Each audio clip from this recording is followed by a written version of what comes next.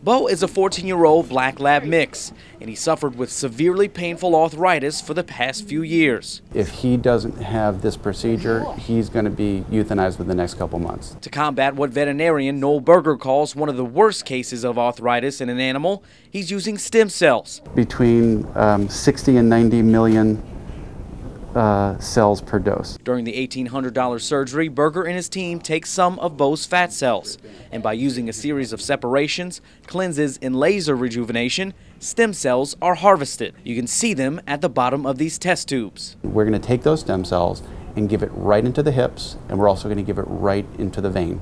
And that way it will circulate through his bloodstream, get to the areas that are inflamed, that are painful, that are diseased or injured, and those stem cells will then begin to repair and restore to normal function those areas that were once previously non-functional.